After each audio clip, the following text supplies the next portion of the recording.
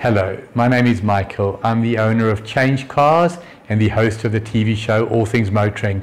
I have one mission, and that is to make a difference to the motoring public. Making a difference how? Making sure that you have safe options, making sure that you have knowledge. In that regard, it is my absolute pleasure and privilege to work with Alan Rosenmeyer of Motor Matters. The man with a hat, I'm the man with no hat, he's the man with the knowledge. Thank you for watching. I say never film into the sunlight, but it's sunset, so I'm going for it. Handsome looking car. It still looks a little bit more like a petrol that's been changed into an electric for me. You know, the solid front grille here. I suppose the ethos here is that they are not trying to shock us too much by saying, yeah, it's too modern, it's too electric, it's too unlike a Volvo. But look at the lines in this thing. See how that roof slopes all the way back, and that's what leads to our rear view challenges when looking at the car. But from the rear, I think it's very sexy indeed. And the split tail lights here, rear tail lights, I think are very funky. That set it apart as an electric. And the only hint you have that it is in fact electric is this recharged twin.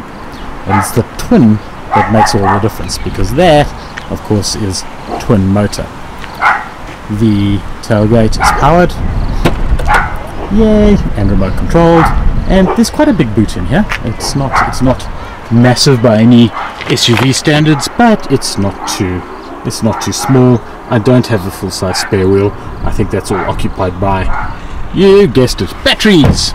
And of course in the front we've got a frunk, and in the frunk of course is the chargers. And quite a cool little feature is this now, which is a fold down for your headrest.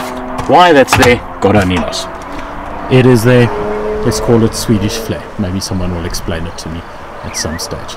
I can also quite conveniently close the boot with the remote, which is nice. Haven't tested whether it opens up via the kick function or not, but I'm not too stressed about that. I do like the looks of this car. I do like these scoops on the top here. Just going to zoom in on those a little bit. How cool are those? And it certainly gives the car some aggression. The secret, however, I think that helps its handling somewhat is, I'm going to zoom in on the numbers here.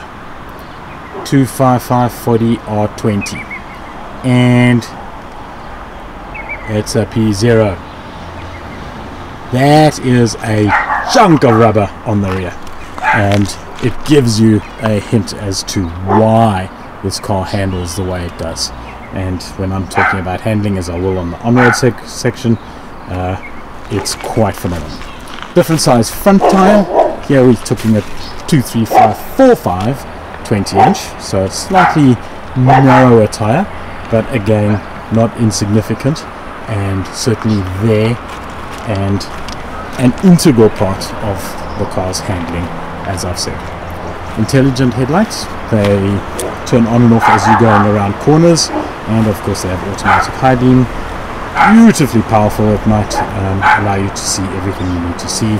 And you can see the integrated camera in the Volvo badge here, and that is just part and parcel of what sets the car up when you're doing your 3D top view down reversing, and it shows you obviously the full picture of the car as well as everything around you, so you don't hit anything, because you know, hitting things in this car is going to be expensive.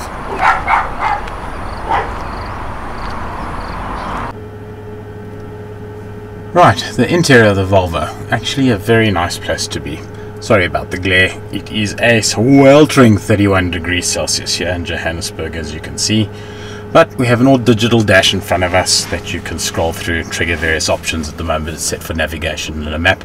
The car seems to think it's on, which is why it's moaning that I haven't got my seatbelt on, but I have taken it off whilst I film.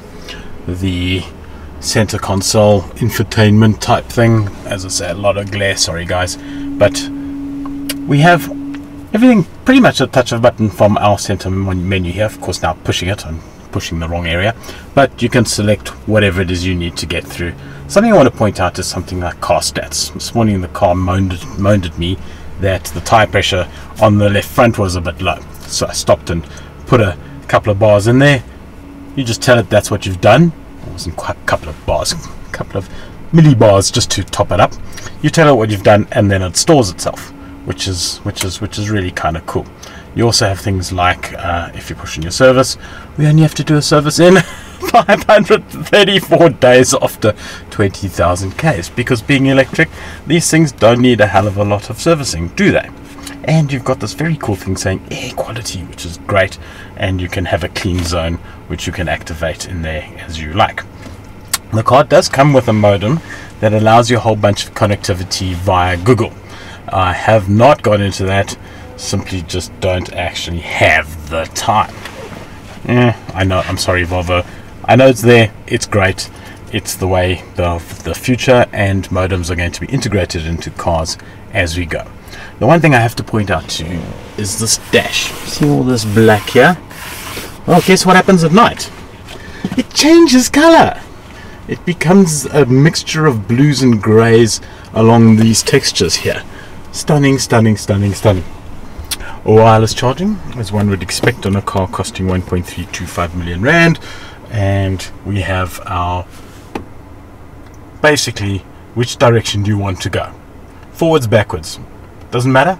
You have no other selections in terms of modes, sport drive, what have you. You can set on from the center console. You can actually grab an off-road mode if you wanted to, because this is a four-wheel drive SUV, well, twin motor powered on all four wheels.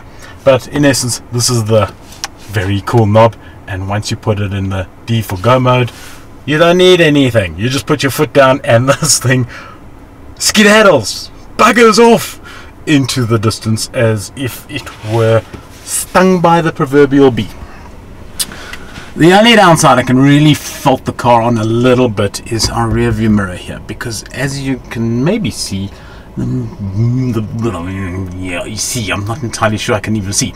The view out the rear view mirror is not great because of the sloping lines of the car. This, if they changed this to become one of those digital displays with a camera at the back, that would be a nice feature.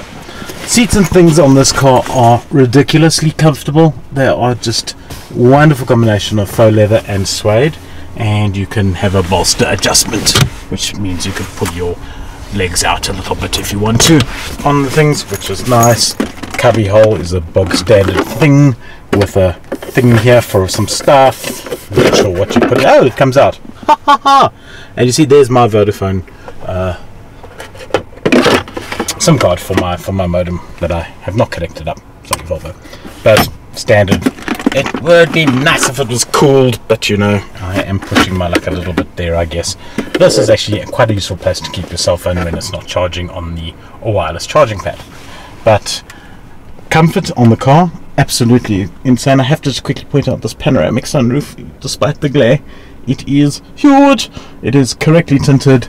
It does let a little bit of heat into the car. The one thing that these electric cars do seem to suffer from a little bit is the fact that the aircon, it kind of needs to work pretty hard to keep the car cool, but in this case it manages to get the job done. Maybe just not quite as fast as a petrol powered equivalent, because I suspect that the air conditioning units are spec'd to the barest minimum to minimize your battery drain. Right, so that's it for the interior. We'll do some on-the-road footage shortly. Oh, let me just not forget about the steering wheel, of course. So basic controls here for your functionality of cruise control, adaptive obviously, and sound controls here. Up for volume, down for lower volume, left, right for music. Maybe I'll play you some music in a little bit, because the sound system on here is of course a Harman Kardon high-end system. They don't give me a hell of a lot of spec on it. I'm suspicious that it's probably 10 speakers at a minimum, purely because the bass response on the car is very, very nice, very clean, very deep, and I suspect that's on account of more than one subwoofer. And just sitting here, I can count at least 5 speakers: 1, 2, 3, 4.5. I wouldn't be surprised if there's some more in the door somewhere. So I'm guessing we're looking at a 10 speaker setup, and I think I found another speaker up there, which is groovy. Don't know if you can see that, but there's one in there. So we've got a lot of options here, and of course surround sound if you wanted it. Personally, I don't like it in a car, but it's there.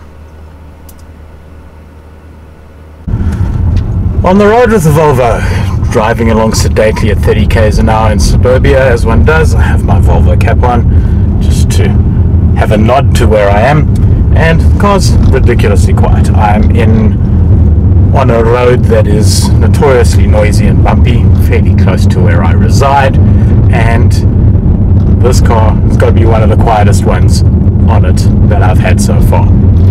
You would expect that.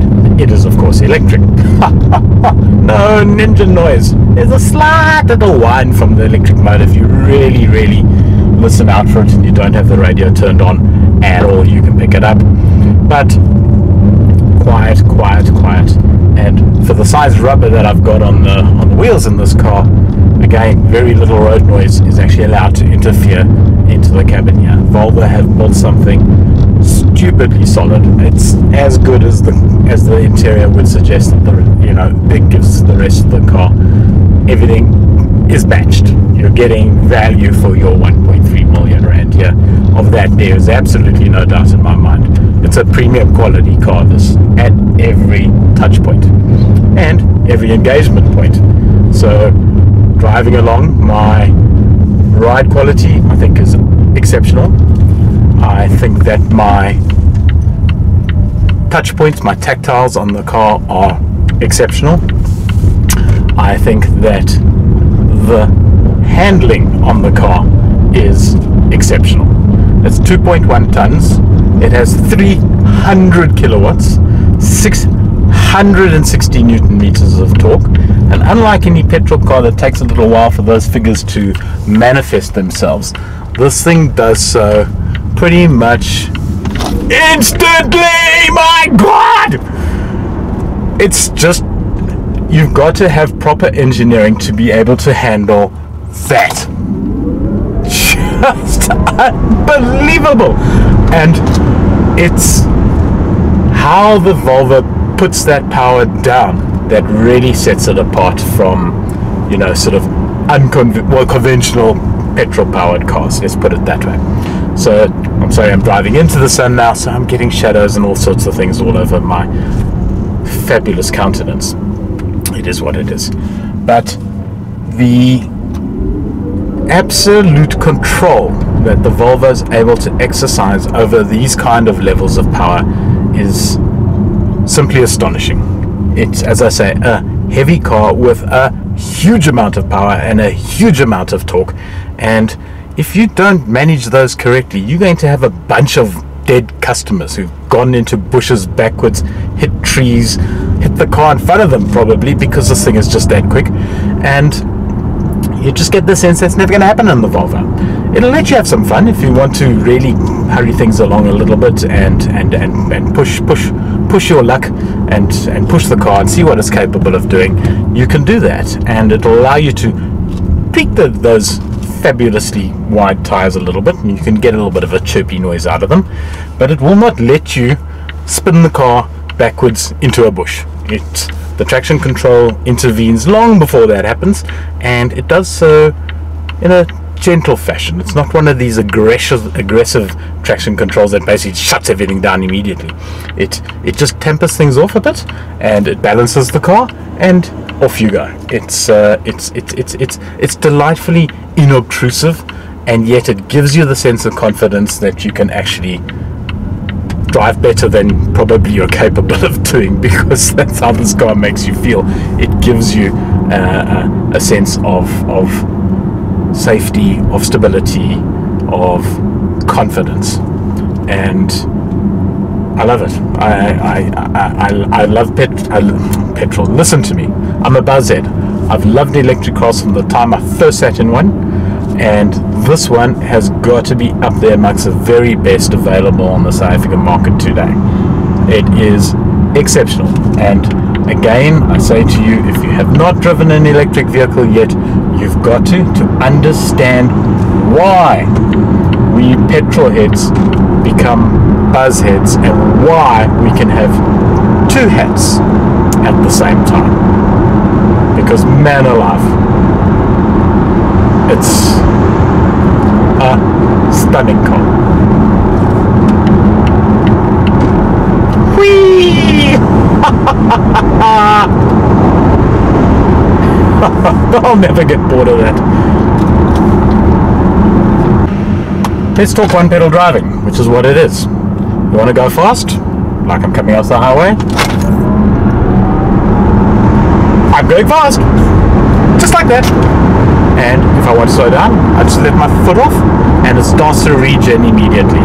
And the regen is nice and aggressive to the point where you don't ever need to use your brake pedal. The only time you're going to use your brake pedal is in the case of an emergency.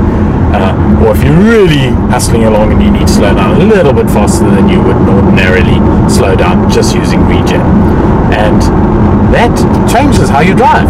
You get home and your brake pads are absolutely ice cold. You just have never used them.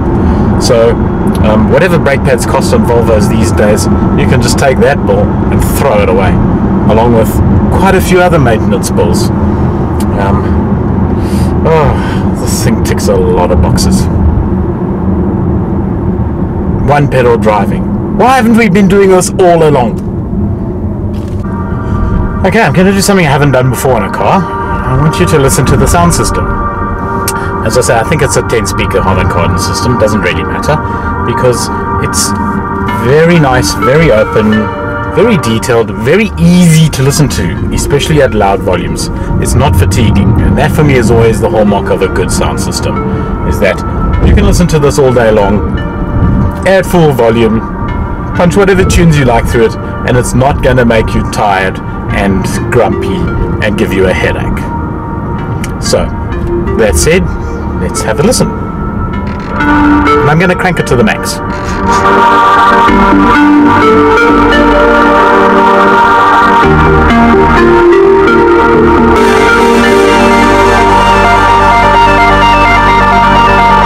There we go.